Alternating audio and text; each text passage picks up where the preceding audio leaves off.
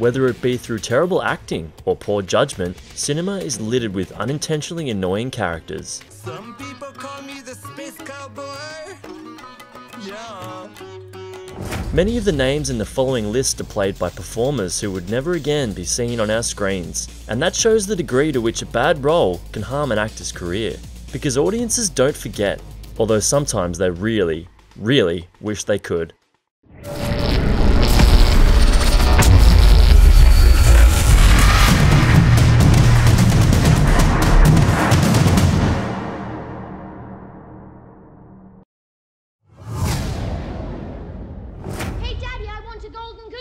Here we go again. Yes, I know, she's meant to be annoying, but Veruca Salt, as played by Julie Dawn Cole in the original film, took the spoiled brat persona to excruciating new heights. Even as a kid, I remember wishing she'd meet her demise as quickly as possible.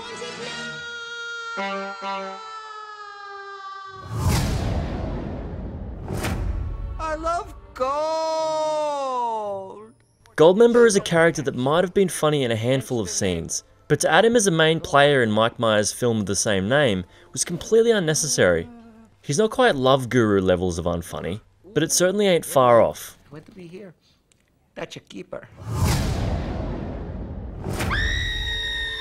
This is the kind of damsel in distress role that Hollywood used to do a lot of, but after the strong, sassy Marion we saw in Raiders of the Lost Ark, it was disappointing to see Indy go toe-to-toe with this ditzy blonde, who spends roughly 75% of Temple of Doom's running time screaming and making funny faces.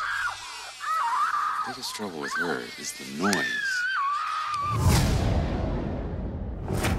A character that angered an entire army of female fans simply for the fact she couldn't choose between a creepy stalker and a roided-up teenage canine. Jake, stop! Bella, let him. Don't!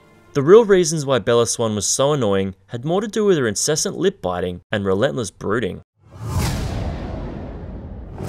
Don't get me wrong, I love the buff, but the character of Mutt Williams is a major reason why the fourth installment in the Indiana Jones series is so heavily derided. From the moment this so-called greaser shows up, you just want to punch him in his smug face. Get on, Chris! And it's not until later you realise why Dr. Jones doesn't do just that. Marion Ravenwood is your mother. He's Mutt's dad, you see. Well, just because you said it, George Lucas, doesn't mean we have to accept it. John Travolta's had his fair share of career low points. The wickedly talented. But for the lowest of the low, you really can't get past Battlefield Earth. Do you want lunch? The head-scratching performance won him a Worst Actor Razzie Award, one of 8 awards the film would receive, along with Worst Film of the Decade. I do what I can. The spoiled granddaughter of Richard Hammond pretty much proves her uselessness in a mere 5 minutes of screen time, in which she A. waves a light around, thus attracting the attention of a hungry T-Rex, B. screams in terror at said T-Rex, thus attracting more attention, and C. carelessly choke Alan while he attempts to save her life by rappelling down a wall in pouring rain and also dodge a car that's about to fall and kill them both. Ugh, it's just inconsiderate. Fabian from Pulp Fiction is yet another example of someone who puts the life of another character at risk due to a seemingly thoughtless action. In this case, it's leaving Butch's favourite possession in an apartment she knew full well would be monitored by one Marcellus Wallace, a powerful man prone to murder, whom Butch very recently pissed off. Did I mention Butch specifically reminded her not to forget said object?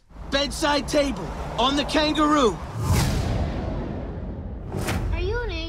It's hard deciding which iteration of Anakin Skywalker was worse. The whiny kid with no charisma who Qui-Gon seems to like for no apparent reason, or the whiny grown-up with zero charisma who Padme seems to like for no apparent reason. Please don't look at me like that. So bad was Jake Lloyd's experience with the role, his life's been in a tragic downward spiral ever since, and Hayden Christensen has largely been absent from the public eye until his recent appearance at Star Wars Celebration. What are your thoughts on sand?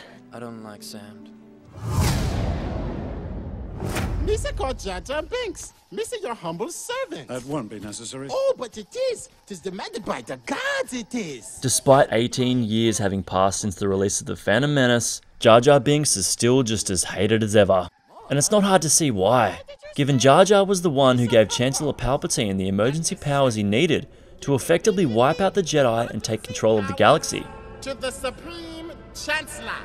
So I guess what I'm trying to say is, Jar Jar isn't just the most annoying character in cinema history, he's also one of the most evil. That's it for this week's Top 10. To let us know what movie characters annoyed the hell out of you, hit us up in the comments below. And for more videos, be sure to subscribe to So Is It Any Good.